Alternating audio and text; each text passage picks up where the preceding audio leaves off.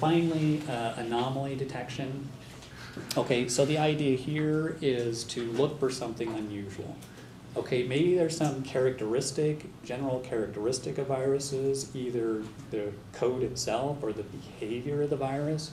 Maybe it makes some network connection, stuff like this that I wouldn't ordinarily see. Anything unusual. Okay, I'm looking for something unusual that I could flag and say, okay, this might be a virus or some sort of attack. So what sort of unusual things might you look for? Maybe a file changed in some unexpected way, or it doesn't behave as it did before. There's something unusual going on there. Network activity that you wouldn't expect to see, file access, so on and so forth. Anything you can think of that might be unusual. Okay. This sounds good, sounds plausible, but kind of the catch here is that you first of all have to figure out what's normal, right? Okay, somehow you have to measure what's normal for this system or this particular user. Then, this is kind of the hard part, okay? You have to allow that normal to change over time. I mean, you think about it, the way you're using your computer today is not the same way you were using it 6 months ago. Okay, so it has to be allowed to adapt over time. Well, okay, what's wrong with that? Well, think about it from Trudy's perspective. What might you do as an attack here? Yeah. Okay, since it's changing or allowing for change over time, if you are just patient and you go slow, you can probably be successful. Okay, don't change the behavior too radically all at once. Just change it a little bit. It will adapt to that. Change it a little more. It will adapt to that. And in fact, there was a talk I saw a few years ago at DEF CON. I think the title says it all. It was, this technique, this sort of thing is used in intrusion detection as well. Sort of a similar thing. So the title was, Why Anomaly-Based Intrusion Detection is a Hacker's Best Friend. And it was basically making that point if you just go slow. And he had done some tests on some real systems and found that he could actually do this.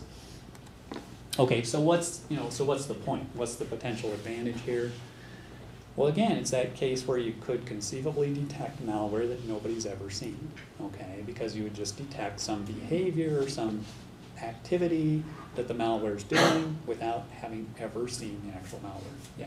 Wouldn't it be helpful, though, just to slow it down? Because then you might detect it by other means and it would give you time to respond that you wouldn't have. Yeah, I mean, that's a thought, right? I mean, if you think about it, a lot of stuff that system administrators do is really just designed to slow down attackers. It's not designed to prevent attacks.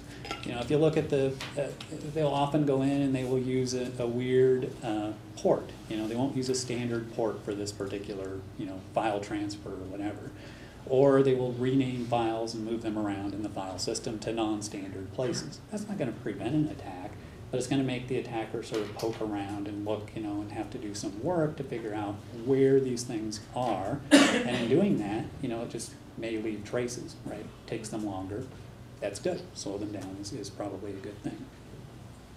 Okay, so that's not it's not a problem unless the attacker is really smart and doesn't leave any traces. Okay, then it could be a problem.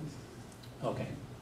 But again, this is the big thing, okay? You want to be able to detect something you've never seen before. That's a huge advantage, okay? If you can do that, you can start a business and make a fortune out here in Silicon Valley, I guarantee it, okay? Actually, at my startup company, we had one of our consultants we had come in. He later went to work for a company called Securify, I think it is. There's a famous cryptographer, El Gamal. He developed a signature scheme. He actually was the founder of this company. Anyway, the purpose of this company was to basically build an anomaly-based intrusion detection system. And I talked to him a couple years later. He'd given up on that company and moved to Yahoo or somewhere. So I talked to him a few years later, and he said, it was like we were trying to sell this thing to people, and really all we could offer was the potential to detect some very thin layer of attacks, these zero-day attacks that nobody's ever seen, but at tremendous effort and tremendous expense. It was kind of a hard sell, I think. So anyway, the disadvantages of this sort of thing, I think there's a lot. Okay, I think I really think of anomaly detection as kind of a research area. I don't really see a lot of products that do this. Now, you have to be a little bit careful when you look at commercial products. I had a guest lecturer come in like a couple of years ago from, I won't say where, from a well-known company.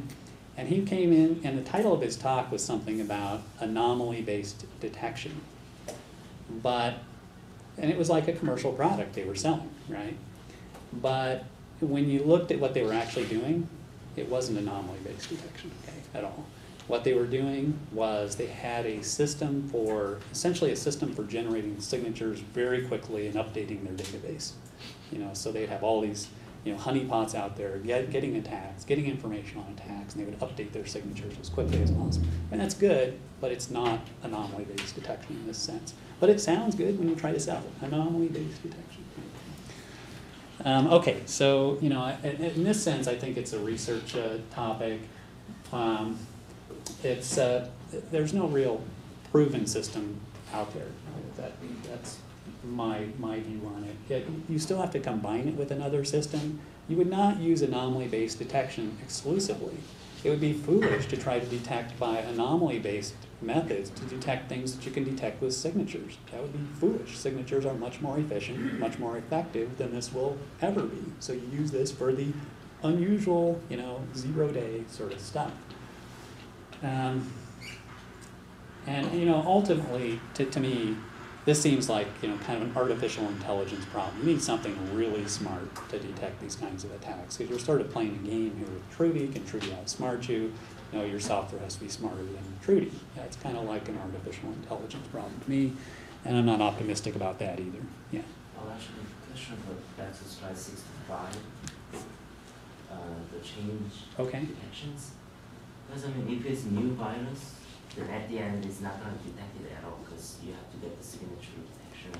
Yeah. So the question is, what do you do when you detect a change, right? I mean, maybe if you're super cautious or it's a file you don't expect to change, you assume it's infected. Then you're good. Okay, that's good. But if it's a file that changes a lot, you're not so super cautious, what do? You don't want to get rid of this file. What do you fall back on to really be sure it's an infection? The basic problem is all these false positives. How do you deal with all the false positives? And whatever you do, it's likely that some will slip through. Okay, that's sort of the point. Or is there any real-world application that actually prevents the false? What's that?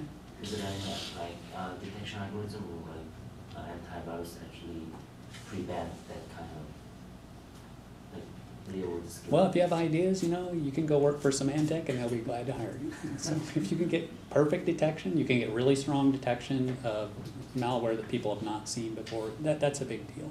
That's a hard problem. Okay, got the distinction here. Signature detection, change detection, anomaly detection. Okay, all these are actually used, but by far the biggest is signature detection.